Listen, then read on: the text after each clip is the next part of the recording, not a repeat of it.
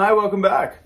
Hope these videos are helping you and or helping somebody you know or helping you help somebody you know. Today I'm going to talk about perfectionism, the arts, politics, the internet, and ADHD. Oh, and education, of course, too. I have been realizing the connections between the hyper-focus that a lot of ADHD folks have and perfectionism and the need to be right. And like, there's a bit of a moral issue there, which I'll hope to get back to exploring, or maybe in a later video. But one of the things that I've been thinking about or realizing is that in the past, I was really driven to hyper-focus on small, minute details of music, specifically, because that was what I grew up with and what I was inspired by.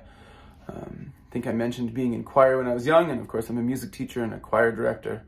And so I would just love getting lost in just the finest, most minute details, both because it was satisfying to get something right, but also because it felt like the right thing to do to make something excellent. And so if I can focus really hard on just the tiniest little detail and expect that same effort from the people that I'm working with, whether it's my bands or my choirs, then we all can make progress and learn something from that small detail and hopefully generalize it. And so I would do that. I would focus on pronunciation of Latin or the articulation of a staccato note. And then once we had some success after some serious repetition and saying, no, keep going, do it again until we get it right. And once we get it right, we're going to move on to the next thing. But don't forget, once we've gotten it right, now we have to take that concept and generalize it to all of the times when we have that staccato note or that particular Latin vowel, which also generalizes to a lot of other parts of singing, the Latin vowels in particular. And so I would kind of enjoy that, and I think people enjoy that as well. I think people enjoy a deep dive into a new arena that they're not as familiar with. And of course, for somebody with ADHD, the newness, the novelty is really a source of dopamine. And also, of course, for me, bringing people along with me and having people listen and pay attention and respect that deep dive, that hyper-focus, and wanting to go on that journey with me was also really exciting. So I've only been able to notice this since reflecting, after starting to take medicine, because I can let things go. I talked about that last time. Just let it go. And so I'm in the middle of figuring out whether or not letting some of those details slide for the sake of the bigger picture is better. I surely think that's better for parenting, because then I can let those smaller issues go and focus on the long game, like I mentioned last time. Whether that's a benefit in the arts and group arts things like a band or a choir, and the same thing would sort of apply to sports, I think. I'm excited for the Flames and the Oilers series coming up. That's going to be fun to watch. Sports efforts are similar to a group of musical people working together. It's a team thing, and it's happening right now in time and space. So yeah, perfectionism.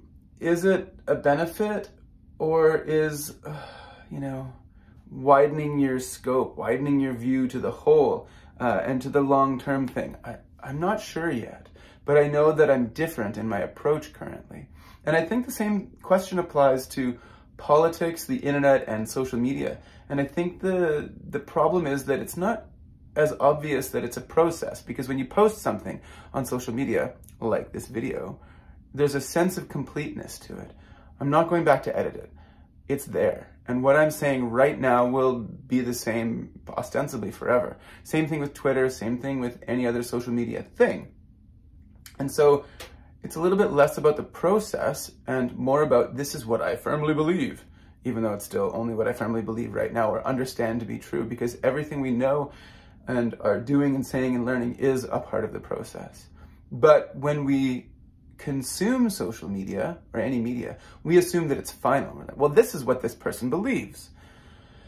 And so it's easy, for the 20% of us who have that gene and maybe have ADHD symptoms, or for the folks who have ADHD symptoms because of their social media or because of their family situation. There are certain family situations that cause ADHD symptoms, which I can talk about another time. There's a book called The Boy Crisis. That's what I'm referring to, if you're interested. Those of us who live with these ADHD symptoms see something online and get hyper-focused on, but they're wrong and it's my role to fix. It's my job to fix their wrong opinions, because their opinion that they've stated is fully formed and totally final. And we don't see, just like I referred to earlier, I can't see that what you say on social media is a part of a process. It's a part of your journey. It's so hard to understand that. And maybe impossible for some of us to say, oh no, they're processing. They're learning about what they think by saying it out loud to see how it lands. So that's what I've been thinking about. And I think that it's such a hard challenge to zoom out and see the global picture. I don't mean like geographically, I mean like the bigger picture of, you know, parenting, or the process that somebody's going through when they're posting something on social media, or creating an artistic work in a group, or being on a sports team and like trying to win. Because there are so many different aspects, it's so complicated, which maybe is why a lot of us who want to pay attention to 79 things at the same time are engaged in group arts and group sports, or, you know, whatever kind of team thing, and enjoy the complexity of all that. Yeah. So a global vision, a bigger vision, zoom out and allow for yourself and others to be in the process, and maybe don't hold everybody to account forever for what they've said online, because we're all growing and learning. Don't forget to subscribe.